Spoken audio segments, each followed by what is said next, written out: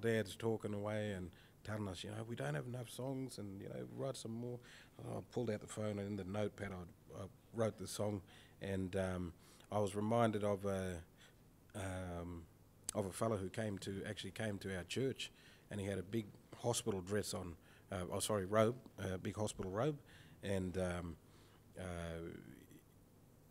sadly he was very sick. He was looking for a church, and some folks directed him around to where we were fellowshipping, and he stayed there, but because of his condition, he got up and he said, "Oh, look, can someone please take me back to the hospital?" He said, "But I enjoyed the half an hour or so that I was here." And so my dad and I put him in our four-wheel drive.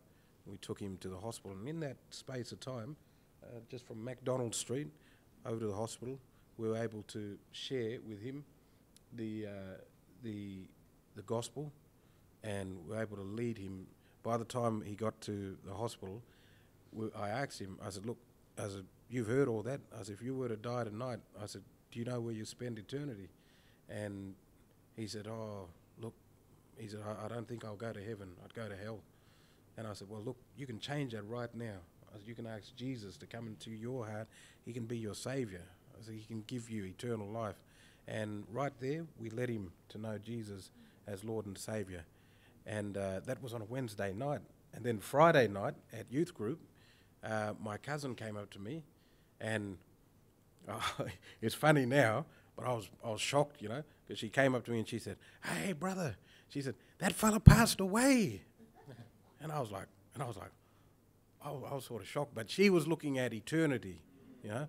And she said, "Brother, that fella, he's gone, he's passed away." And I was, and so I said, we can laugh and we can be joyous because we know where he is. And praise God. So this song is called 5 Minutes. We'll sing this. It won't take 5 minutes. You know, I guarantee you, Pastor, we'll sing this and we'll get going. Okay.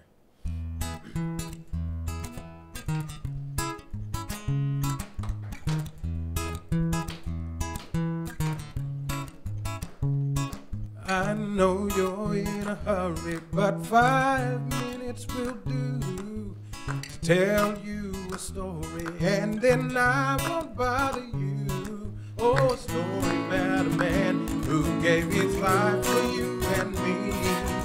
A story of a promise that will last for eternity. Give me 5 minutes. Whoa, your time. Give me 5 minutes. What you feel so kind. I've got good news for you, that Jesus loves you. Give me 5 minutes. 5 minutes just to tell you that he came for you and me. 5 minutes just to say that he died to set us free. Oh, but it ain't about money. If you got a lot or you got none,